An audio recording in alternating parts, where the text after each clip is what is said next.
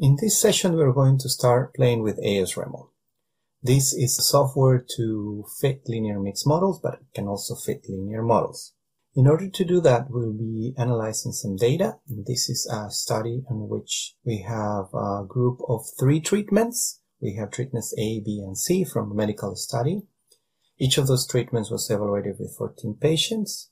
We have 14 doctors. Each of the doctors evaluated 1 patient that was assigned randomly to one of the treatments.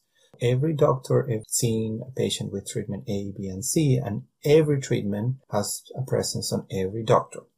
This is a typical randomized complete block design because everything is with everything, and we can analyze that as a fixed effect with blocks as a fixed effect, in this case doctor as a fixed effect, or doctors as a random effect. Both of them have different consequences. Our main objective here is to find significant differences between the treatments and evaluate those differences. We can actually write the model in a more generic way. This is more of the notation where we have our response variable, we have an overall mean, we have the effect of the treatment, which in this case is going to be a fixed effect where we have those 3 treatments, and we have an effect of the doctor, which will start treating as a fixed effect, but then what we really want is to be a random effect because there's a pool of different doctors. And because it's a random effect that we have it here specified, there is a variance associated with that factor in particular, and it should be estimated, and that's estimated through mixed models. In order to fit this model, then we'll first have a little look at the data, and then we will open a pre-made .as file. Let me just open the data. This is under files rcbd_dr, and that's the same name for the text file. You can see here we have the 4 columns: doctor, patient, treatment, and response. Doctor identifies 1 through 14, patient identifies 1 through 42, and this is a bit irrelevant because it's just a unique number of the patient. And then you have treatments A, B, and C in order. It doesn't matter that it's in order or not, the original experiment was all randomized. And then we have the response. Again, what we can see is each doctor has always treatments A, B, and C. And obviously every treatment is on every doctor, and that creates some nice balance. So what I'm going to do is I'm going to open the file .as to start this analysis. And we're going to fit blocks as fixed and random effects. So we want to open this file _dr_fr. So I'm going to go to the interactive environment of ASReml.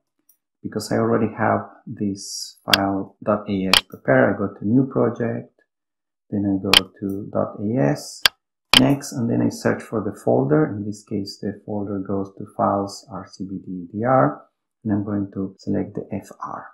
It suggests names and so on. I will just finish in this, and here we have. I have added a few things. We have the first row where we have rename and arguments. The rename command will create a new name of the different parts we're going to run. And arguments, you can use it for many things, but I normally use it for parts. You have argument 1, but you can put 1, 2, 3, you can put different numbers. We'll see it a bit more in other examples. Again, the title, this is mandatory, and then I have a few comments here where the source of the data came from. We have the data set where it starts with doctor, 14 levels, and then this is a numeric factor, so that's exclamation I. Then patient is 42 level, it also has an exclamation I, so it's treated as a factor of numbers, but this is a bit more irrelevant because we won't necessarily use it. Then we have treatment with 3 levels, and then we have the exclamation A to denote that it's alphanumeric. And my continuous variable, which in this case will be the response. Information associated with the analysis. And we skip the first line, but this is the important part, the do part $A, and you can put $B or so on. But this represents that it's going to run part A. So this argument 1 is going to be replacing this argument $A. You can also have 1, 2, and 3, and it's different arguments that will go in different places. But in this case, I will just use arguments 1. Then the fcon is to request a conditional f-test, and then the exclamation BMP is to request the plots of residuals and other plots that I might request in BMP format. So one little thing about the do part that we'll see is that whenever you put 1, this is going to run the do part, and then you have this command, exclamation part1, which means it's going to run that specific part. Later on, we'll have exclamation part 2. I'll just put the comment. Remember the hashes for comment, linear model, and we'll have block as random effects. But that would be for later, okay? So let's continue with what happens with this code. We call the file .txt, we skip the first line and do everything that we do there. And this is an extra thing to just ask for some summary statistics. We can also request an exclamation sum here that will provide some summary statistics, and I'll show that. And this stats is some statistics which will be the mean, the standard deviation, and range, and so on, of a combination of things. You have this response tilde treatment, which means it's going to tabulate means and summary statistics by treatment level in relation to the variable which is response. And this is good to have an idea of what the results will be from your analysis. So then I have here, and this is only this time I will have here, but this section is just to give you a little bit of a flavor of how things are specified in ASReml. And we already used this one, but just to show you a little bit how it goes, you have a response variable, then you have the tilde, mu, anything that is fixed effects, then you have exclamation R, you have anything that is random effect. Sometimes you have more things we can have, and I'm just going to add it here to show you. We have another exclamation F, which is another set of fixed effects, but these are fixed effects that are in the sparse portion, which means are not going to be considered into the ANOVA table. And it's one way to kind of save some memory. Then you have the residual, which is specifying our R structure. In this case, we're just saying units. And then often we have other things, which is predict with different model terms and so on. This is just to kind of refresh you that there's ways to do. Normally, we only have this part and the tilde mu. Let me just write down my model in this case. So I'm going to have my response variable. Then I'm going to have tilde mu. And now I put every single thing that I think that will be a fixed effect. So I obviously have treatment and I have doctor. Remember, treatment is the main factor of interest. Doctor is just a blocking factor. I could put exclamation R. I could put some more things. If I have more random effects, I don't have anything else. And I could finish my model right there. And ASReml is going to assume everything is fixed. There's no random effect. And the residuals are going to be independent errors. But just for completeness, we'll put residual. And then after residual, we'll put just units. Now, a little bit more clear than units, we're going to just put IDV units, which means we're going to have independent errors with a common variance for those units.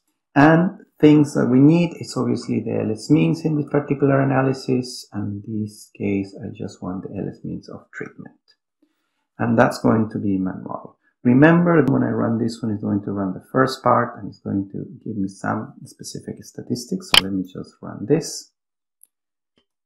So there doesn't seem to be any errors. Notice here, because we use the rename, we have now an underscore FR1, which is the argument 1 that is being used in this particular case to just run the first part. There's other files there, but the one that we really need to focus is everything that is FR1. We have the FR1.ASR. I'm just going to go to the end. Seems it has converged. It gives me some output. There's only 2 iterations and there's only one residual term, 177, and this is the ANOVA table from the conditional testing. So this is the significance of doctor when everything is in the model, the conditional significance of treatment when everything is in the model, and of mu. So there is not much to see here. Again, let me just see a little bit of the summary statistics. That .ASS indicates some summary statistics for the different factors, and this could be very long, so it tells me the levels that I have for doctor and how many observations, in summary how many levels, the same thing for treatment, and then gives some histograms of the response variable or any other continuous variable. This could be useful as an initial check, but I do recommend that anything that you do with your data gets prepared beforehand before you send it to ASReml. So you can use other packages for that. Now I have the .tab, which is the one that comes from the tabulated. And you can see here I asked tabulate for response tilde treatment, and it gives me A, B, C, and you have the means of the different levels. You can see here the treatment C is much higher. These are all raw means, so they have nothing to do with the model, just a simple tabulation to give me some summary statistics and some ranges and counts and so on. So all that is fine. We know for our analysis, in this case with blocks fixed effect, and I'm going back to my .asr, it tells me that treatments are highly significant. Treatments are significant at less than 0.001. I can go to the PVS file where I requested the predict. The predict will generate this PVS. And remember, I requested predict for treatment, and this is going to average across the doctors, which means is the mean performance on treatment A across all the doctors. You can see the mean is 45, 47, and 82. Obviously, 82 is much higher, and we know that it's significant, and this is a measure of the standard error of the difference, which we can use, which will give me a high significance. Now, more interesting than having the blocks as fixed, I want to have the blocks at random, and this, as indicated, it changes the assumptions. Now we have a population of blocks. In that population of blocks, we don't say this is the only 14 blocks. There's a population of blocks. I want my inference to be from that as a random set of doctors that I did pick for the original analysis, but there's a population of doctors. So what I'm going to do is I'm just going to copy this again on this part, and everything will be similar. I'm running now part 2, which means I need to change my argument to 2, and then we'll see everything followed by 2 in the files. And then once I do that, I need to obviously add the exclamation R. So the way I'm going to do that is I'm going to put comma here. Spaces are irrelevant, but they're just good practice for us to see what's going on. And then I just put exclamation R doctor. You can also put it on the same line, and this could be a bit more compact. So it's really relevant the way you do it. I normally like to have it in the second line just because it helps me to understand what's going on. But the model is essentially the same, except that doctor now is associated with a variance component and the rest is identical. So I'm going to run this. It should take a little bit longer, and we'll have the same summary statistics and the same tabulation, but obviously the bigger difference will be on the .asr file. Everything run, there's more iteration because now we have random effects. And when we have these random effects, we can see on this section here, the variance components that come. Now we have a variance component of 49.35, and then the residual error. So this is the sigma squared doctor, and this is the sigma squared error, 177.4 and 49. So there's a good amount of variability on this whole process due to the doctors. And this has been estimated at 49, and this value indicates that might not be very significant, but it is still a good size. Remember, this will depend on the number of levels, which in this case is only 14. So this is 13 degrees of freedom to kind of test this variance component.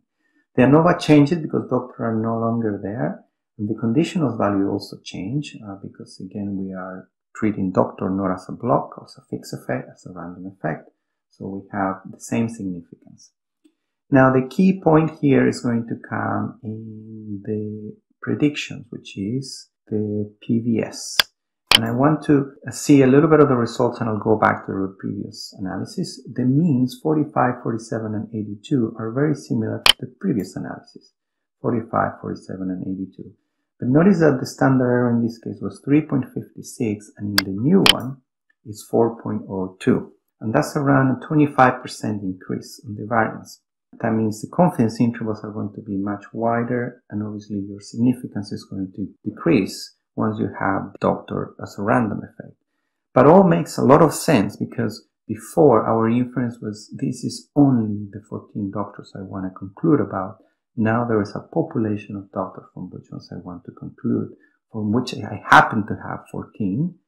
But that extra additional uncertainty has to be considered into the analysis, and that should affect everything. So we go back to the variance components, and we see that 49 is a good amount of variability, and that obviously is going to affect everything. The only very big difference that we can have here, which is relevant to see, has to do with the solutions. When everything was fixed effects, we have doctor and treatment all as fixed effects. You have some of them set to 0 because they are over parameterized, and they are in relation, difference in relations to a reference in doctor and treatment. Let's focus in doctor. In this case, we have a 0 for the first one and so on for the rest, and this is standard error. But when I look at the solutions from the random doctor, there is a little bit of reorder because treatment, these effects are put first.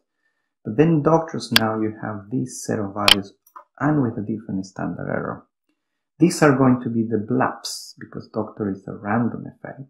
And these BLUPs represent deviations from a mean, and they're shrinked because they are associated with some variances.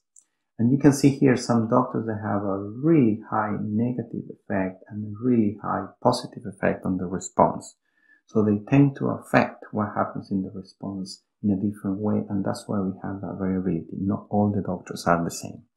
If the variance component for doctor was very close to 0, all these values will be very close to 0, denoting there's not much variability. So as you can see on this code here, we have been able to analyze the data with doctors as fixed effect and as random effect, and I have shown you what the consequences are of these two